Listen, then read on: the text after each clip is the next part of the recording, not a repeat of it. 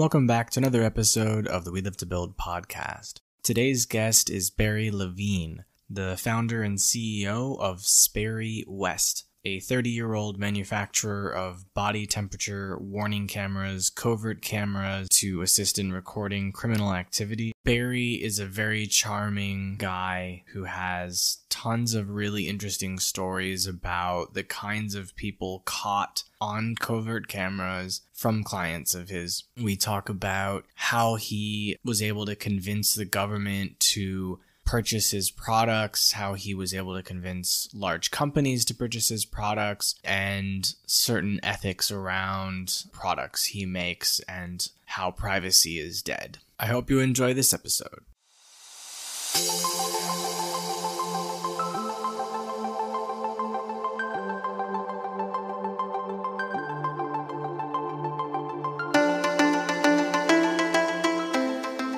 Welcome to We Live to Build. My name is Sean Weisbrot, and I'm an entrepreneur, investor, and advisor based in Asia for over 12 years.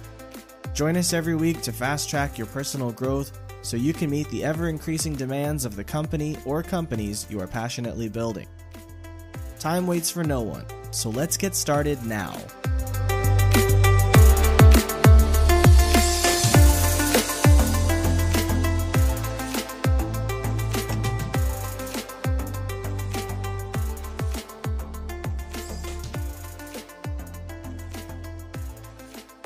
Thank you for taking the time to talk with me, Barry. I'm excited to know more about you and your company and working with the government business-wise. Thank you, Sean. I'm excited to know more about me and my business also. It's only been 30 years, and I think I do need to learn more. And of course, I learn every day, and including today when we were fortunate enough to be able to make this link work. So why don't you tell us about what got you into business in the first place and what your business is, and then we'll move forward from there. I was actually working for a small company way long ago, and my boss came to me because I'd been selling communications equipment. He said, "How would you like to sell closed-circuit television?" And I said, "Closed-circuit television? What is that different between that and a television camera? I mean, what do you mean?" And he actually had to explain it to me. It was that new. And we called in a company to show us these new cameras. The company was called Philco. Very old radio company, I think out of Philadelphia, which is where their name comes from. And they showed us a camera that it's actually wider than I could show you on the screen. It was almost 2 feet in length, and it was full of tubes. But it worked. And I did end up selling a few of those cameras. Now, that was way long ago, but that was my introduction to closed-circuit TV. Many years later, I founded a business, and that business was selling intercommunications equipment with some cameras. It was not easy to sell a lot of cameras back then, but I do recall some of the cameras that we sold, some of the customers, and I had to learn what they were using it for. Why did they actually want those cameras? We didn't think about theft prevention at that time. It was more a matter of an owner of a business just seeing his process, seeing what was going on. And that was what most of the cameras were doing. Now, in those days, every camera you put in had to have its own individual monitor. So if you put in 15 cameras, you had 15 television sets.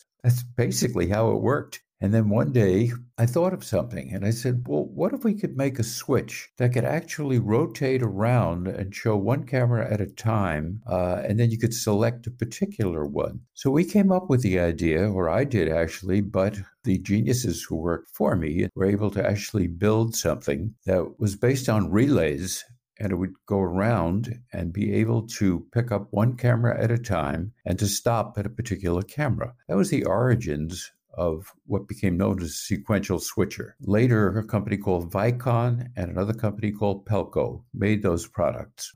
Many years after that, and being in this business and being a factor in it, my company morphed into a company that was doing integration, mostly video camera systems for usually large companies, and access control. So we were doing this for places like the World Trade Center, the old one, original one, obviously. We did all of their access control and some of their cameras. Big chemical companies like Dow Chemical and, many large entities. So that was my Long Island company. And that company was very successful. We did very well. After being in that company for quite a while, we did very well. When I disposed of that company, selling it, so my wife and I thought about where we want to live, what we want to do next. We chose San Diego for a location, moved, set up a company, expected it to do something different. That something different was making covert camera kits and covert cameras, selling them initially to just the government. We were able to get on what's called GSA. That's a General Services Administration schedule that would allow anyone at that time, only the federal government, but that would allow people in the federal government to buy our products at predetermined pricing. And that's how we started, really just making cameras for the government and making what we call video commander kits. They're complete surveillance kits to make it easier for a security director to have someone set up a surveillance as needed and then take it down when they caught the person committing whatever crime it may have been. Now, I can tell you that, for instance, in those days, I remember a corporate entity putting in a system where they wanted to particularly watch a file cabinet. It seems that they thought that they had someone getting into a file cabinet that was locked and should not have had access. And the system did prove that they were correct, and they did catch that person that they needed to. What went on in terms of prosecution and in terms of the government interfacing with them, I have no idea. But they kept that system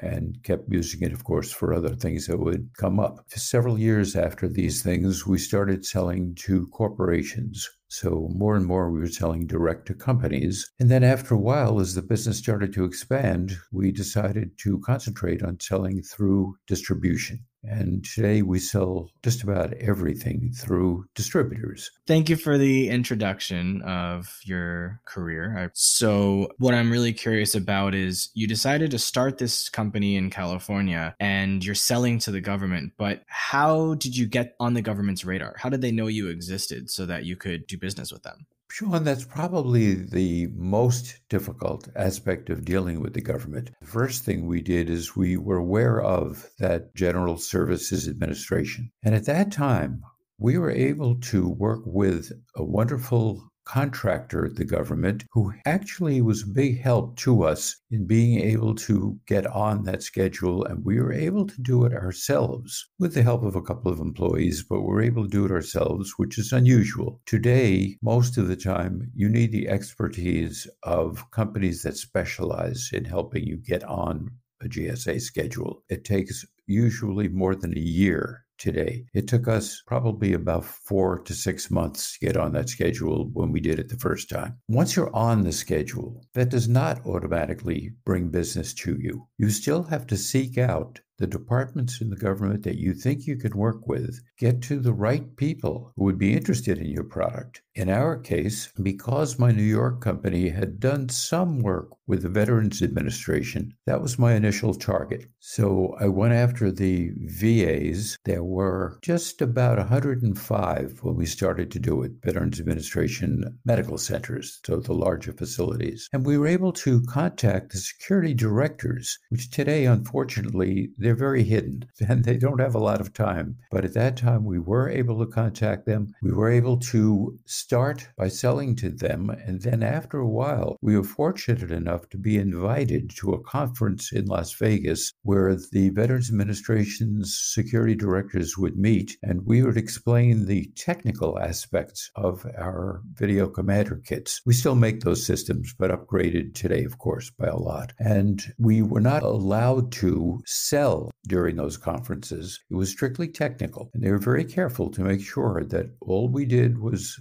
describe the technicalities of the system, and it was a particular help to those who were already using our system. So we did that, went back to California after the conference, and of course tried to contact any more VAs that we were able to, and that's how we really got started selling the government, and then our reputation increased. We got invited to a technical conference that the government puts on once a year, and we went to the technical conference showing what we did. The technical technical conference was able to show us more areas of the government that were using surveillance and were good possibilities for us. The downside is that some of those people were very technical because it was a technical conference, and they were able to look at what we were doing and to say, oh, well, we have techs in the government. We can build things like that. So it didn't always work for us. In some instances, it helped. In others, no, it did not. They were able to copy and make some of the things very similar to what we were doing.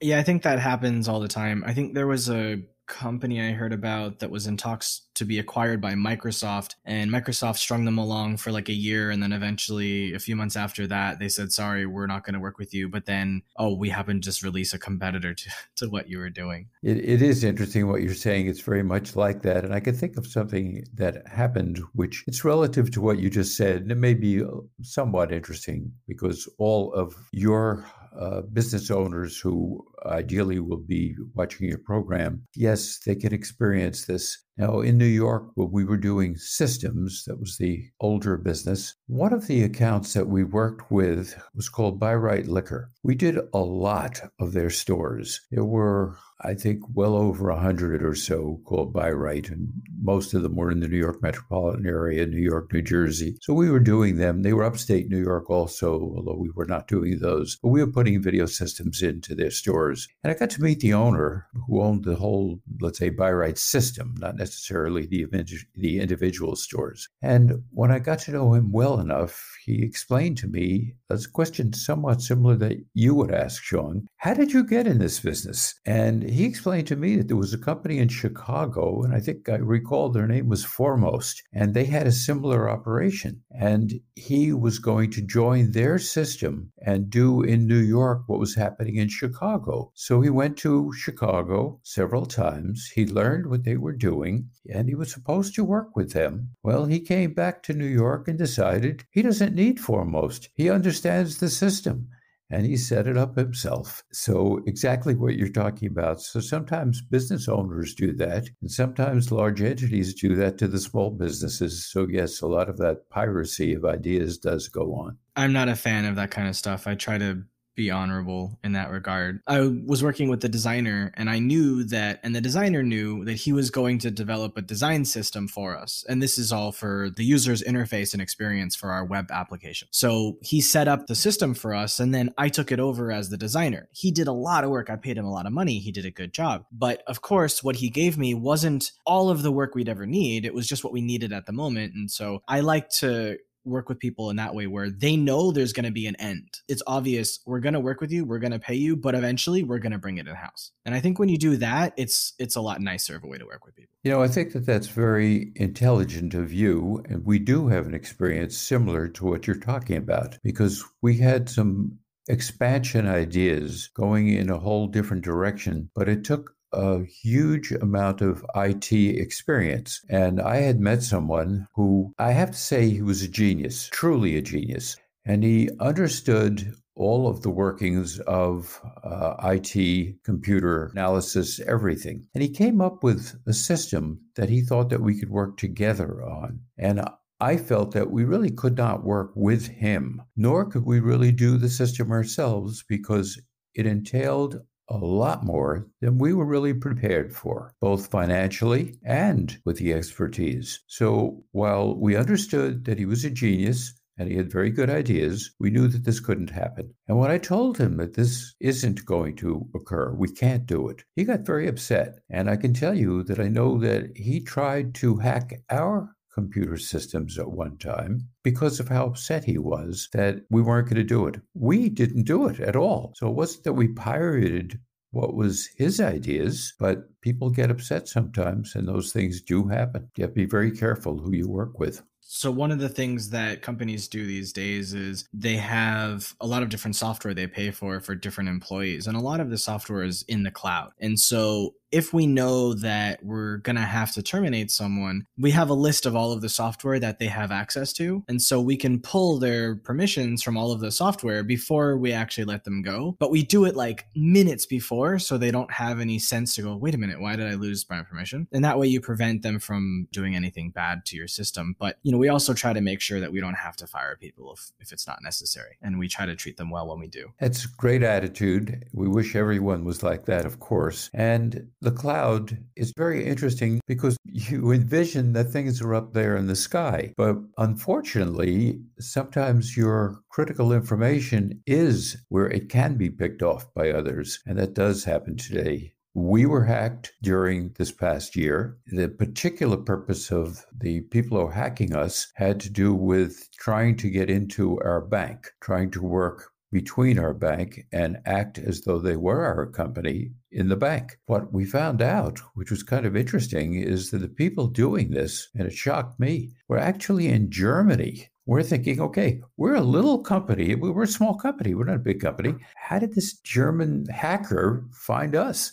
And we'll never know. And of course, there's no way to prosecute these people. When I say there's no way, I mean, maybe there is a way if it were a large enough thing that our FBI would have to be involved and all that, or even other agencies. But in our case, of course, it was not that big, and we were able to stop it. And without a loss, by the way. They weren't able to succeed. Our bank suspected something and contacted us. And then we talked with them. They actually wanted to speak with us, so they were sure who they were speaking with. Kind of interesting how they were pretty good with the security on it. Yeah, you're definitely lucky that they were sharp about the whole thing. I'm curious, you mentioned the cloud. I mentioned the cloud first, then you mentioned the cloud. Does your current generation of software and hardware solutions, do you store that information in the cloud, the recordings of everything? And if you do, is it on like a Google Cloud, or is it a cloud that's private that you own and maintain for them? Maybe being old-fashioned about all of this, I don't trust the cloud. Therefore, we do not store information on the cloud, and we do store it on our own backups. So your clients have their video recordings and audio recordings and all of that on your servers that you have, like a landed data server, physical servers? No, we're only storing our own information. We are not providing a service to clients. We are just providing hardware. So your clients are responsible for managing their own storage? Correct. Have you ever thought of offering a service for them? Thought about, yes. Decided to do it, no. And one of the major reasons to that, really, Sean, is not because we're adverse to doing it, but because it would be a conflict with our distributors. See, the distributors we deal with, they are selling to the integrators. The dealers, the integrators, and occasionally an end user who doesn't need an installation.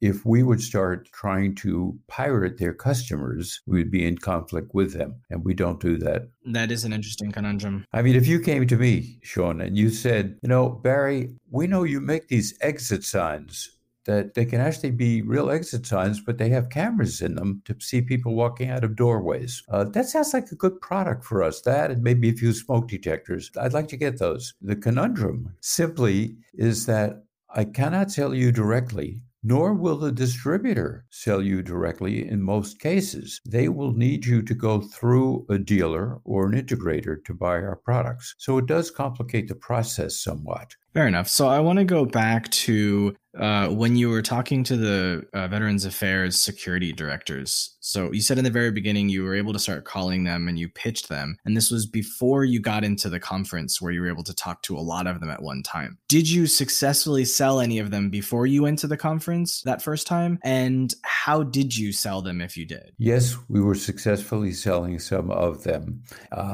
What I was doing, or we were doing, is making mailings. That was how we initially contacted them. We were making interesting kind of mailings. At that time, there were greeting cards. The company, I think, was called Slim Jim, and they were doing a card that was kind of long instead of the usual shape. I picked up on that idea, and I was able to contract with someone who could design the cards and do drawings on the cards as I wanted them. And we were doing what looked like a greeting card when it arrived in the mail, but inside it, we didn't fool them into, let's say, a straight pitch. What we did was we did an amusing pitch. We did something that made sense for what would be a greeting card. So it was funny.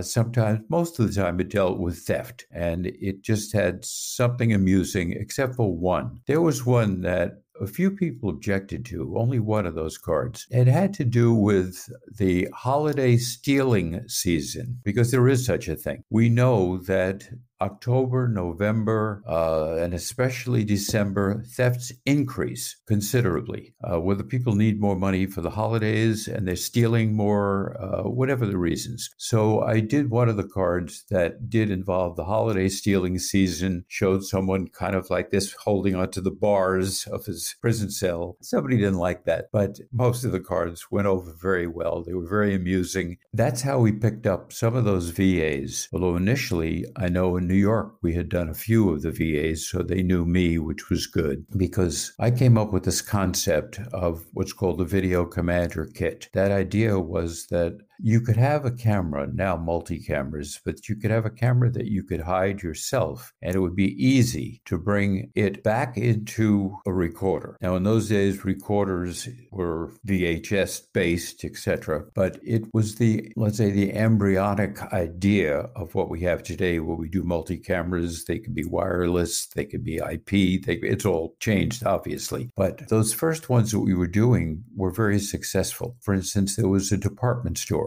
that we did one, and then we did 12 more. So we did 13 of their stores that they were having problems with. They were able to set up the surveillance themselves instead of needing to call in a dealer, for instance, to put in a permanent system. Or even if they had a permanent system, you could see those cameras. You can't see our cameras, technically. I mean, when you do see them, you don't know they're cameras, and that's the concept. So, for instance, if we knew that somebody was stealing out of a loading zone, we suspected it because we could tell things were missing, or we heard a rumor, or whatever it was. When I say we, I'm meaning the security director within his company. So what he would do is he would take this Video Commander Kit and go in at night when no one is there. 24-hour operations like hospitals were more difficult, but the VA and all that were able to do this also. But we're able to take an area where no one was for the time being, put a camera in that didn't look like a camera, and then be able to record only activity. Middle of the night, nothing going on, nothing is being recorded. So it was motion sensitive. And they would record what was going on, and most of the time they would end up catching a thief. Now, the most amusing thing to me that I can think of right now that occurred happened in a well-known freight company, and they put in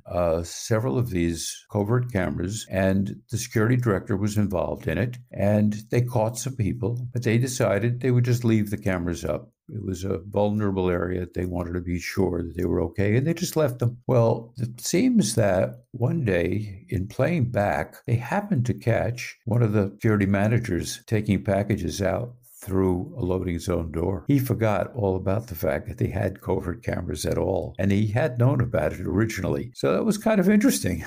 Rare, but interesting. Yeah, my dad encountered one of his employees stealing cash. He didn't have any cameras in his office. He's a dentist. And he knew that someone was taking money. He didn't know who it was. He couldn't prove it other than the fact that he noticed that a lot of cash was coming in where they used to do mostly credit cards. And it seemed like there was this prevalence of cash starting to be paid. And so it seems like one of the women he had hired to work up front was convincing patients to pay in cash so that she could take some of it. She would go into the software and write that the charge was lower so that my dad wouldn't notice that there was actually this amount of cash missing. So let's say the charge was $250. She'd write that it was like $200 and there'd only be $200 in cash. So he couldn't see that it was missing. But over time, he started to realize like someone's taking cash. Like he figured it out somehow. And when he did, he fired her. The funny thing is her husband's a cop. He was starting to threaten my dad when my dad fired her. And my dad was like, look, leave me alone or I'm going to make this a big deal. I'm going to have your wife arrested for theft.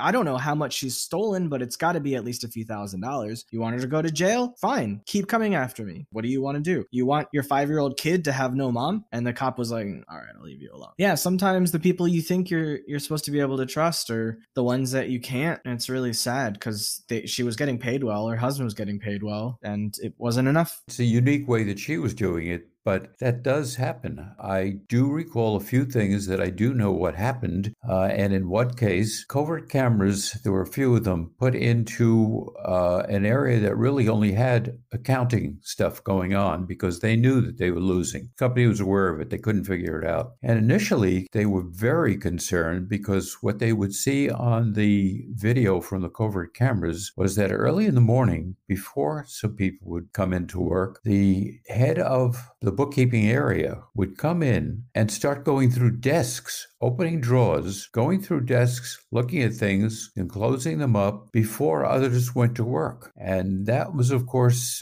something very suspicious. So having not figured out what was going on for a while, they brought that person in for an interview. Turns out that that person knew that there were thefts in the department, and he was doing his own investigation, trying to find out what was going on. And that's why he was coming in early and looking in those desks. They believed what he said, but of course kept the cameras up, and eventually were able to catch an employee who did work under this person. So yes, he was very diligent. He just hadn't brought it anywhere because he didn't have a solution. That's awesome of him to take it upon himself, but he really should have informed everyone else above him that he suspected something and was trying to find, proof, because it could have gone the opposite way. They could have said, well, we have this evidence that you're going through people's drawers. How do we know it's not you? We're going to just can you and be done with it. It could have ruined his career. You're absolutely right. But of course, who do you go to? That's one of the problems. For instance, he may have felt that maybe his boss was the one that was doing the stealing. So it's very difficult sometimes to know where you can go with your information. But strange things do happen. One that I'm thinking of now that I think was another kind of a weird but interesting story. There was a woman working in a major cosmetics company. One day, her mink coat was stolen from a closet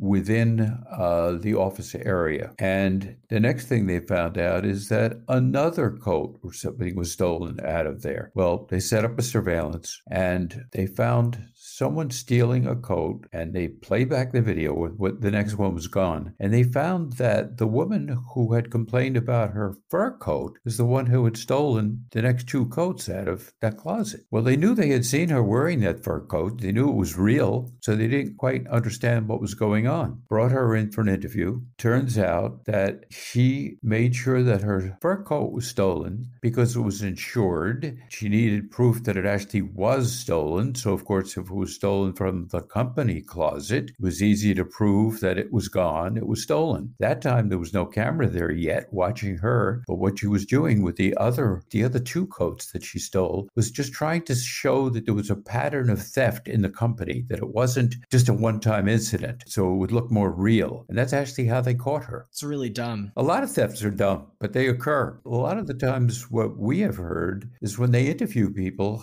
as to why they're stealing, they come up with a lot of rationale.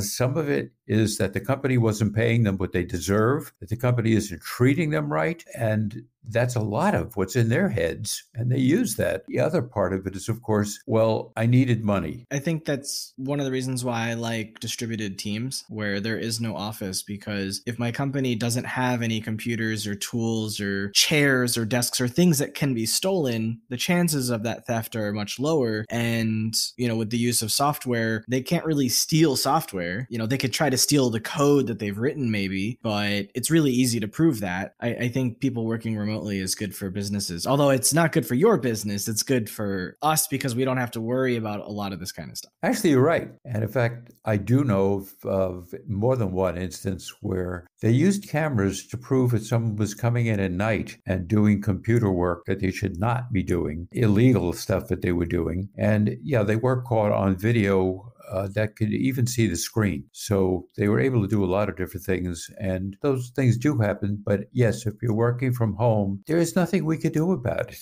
Not that I'm the one that does it, of course. It's, let's say our products. But you're right. And if you could have a company with 500 employees all working from home, we'd be in big trouble. If everybody would do that. There is actually a way to do that. There's time tracking software that people use, because the biggest theft from remote workers is if they're hourly, proving that they've actually worked that hour. So it's not about, oh, I'm going to take cash out of the drawer or I'm going to take this clock. It's, are you taking my money by not working at saying you are? And there are tools that companies force employees to download, which we don't do, that you can actually see their screen or you can see their face. You can see if they're actually in their seat and what they're doing. So if they say, I'm clocked in now, and the timer starts, you can see they're actually not on YouTube, but they're actually writing their emails or planning their social posts or coding, whatever it is. Yeah, it's a quandary doing those kind of things, because while we don't have expectations of privacy in most parts of a company, for instance, you may, if you're in a private office with your computer, you may have an expectation of privacy, and you may be doing something illegal by monitoring their computers to that extent. So those are things that are concerning. We know that 1984, we never thought that that can't happen. No, that can't happen. That actually happened even before 1984. But today we've gone so far beyond that whole situation. Privacy, as far as I'm concerned, and I discuss this more with my family than others, but we believe privacy is kind of dead. There just isn't any more privacy. But yet, legally, we are supposed to have privacy, and we have to be careful what we do involving privacy. Yeah, I think we can thank 9/11 for that loss of privacy, and then social media exacerbated it. I wanted to, reiterate, I have chosen not to use that kind of software with my team. I also don't pay them hourly. We pay them salaries for the month. So we're able to use the software. So let's say they're doing coding. What we do is in our sprint planning, we know how much they're committing to. We can see the progression of each of their tasks. And if they finish the work they've committed to, no problem. If you can do all of that work in a day, which it's like 2 weeks worth of work, so it's not going to happen. But if you do all of that work in a day, there's a problem, right? Or if you don't finish all of the work in those 2 weeks, there's a problem. But generally, when we go on this honor system, we can trust that they're going to get it done because, there's a manager working with them, making sure that they've got what they need. There's a designer. So everyone's communicating with each other enough that we know if someone's falling behind or not. And we've discovered, without this tracking software, that some of our employees weren't performing at the same level as everyone else, or they were pretending to be unable to perform, and just being lazy and trying to take advantage. And, sometimes it takes a month or two to figure out, but you can get rid of them pretty fast, and it is possible. What you were talking about earlier about people not working or not doing what they should be doing, there's a company, a night shift crew. Half of the crew would go down to the bar across the street from where they were located, spend about an hour, and then come back. Then the other half of the crew would do the same thing. And eventually the company kind of felt like production is not working properly. Something is wrong here. And they did put in covert cameras, and they did catch the whole thing going on and find the crew walking out. But I've never heard of anything quite like this. I mean, this was unbelievable how bad it was. But it was so pervasive. It was really going on. And the company was losing tremendous productivity. Everybody was clocked in. They were there. But yeah, these things have happened, do happen. It's just something that is part of society today. Unfortunately, we're not all honest, and people are going to take advantage of other people or other companies. And sometimes people are not happy with their working. They're going to do bad things. And of course, I'm emphasizing the working, part of it, because most of our products do end up being used in major facilities, whether it's companies or it's government, but that's where most of our cameras end up. People envision that, oh yeah, they're in a house everywhere. I think there are very few covert cameras being used in a home environment. Even if you're a homeowner, there still are privacy expectations, and there are concerns for these things. So it's not pervasive as people may think, what goes on in private areas. I would argue that Alexa maybe has a camera we don't know about. It already has ears. Yes.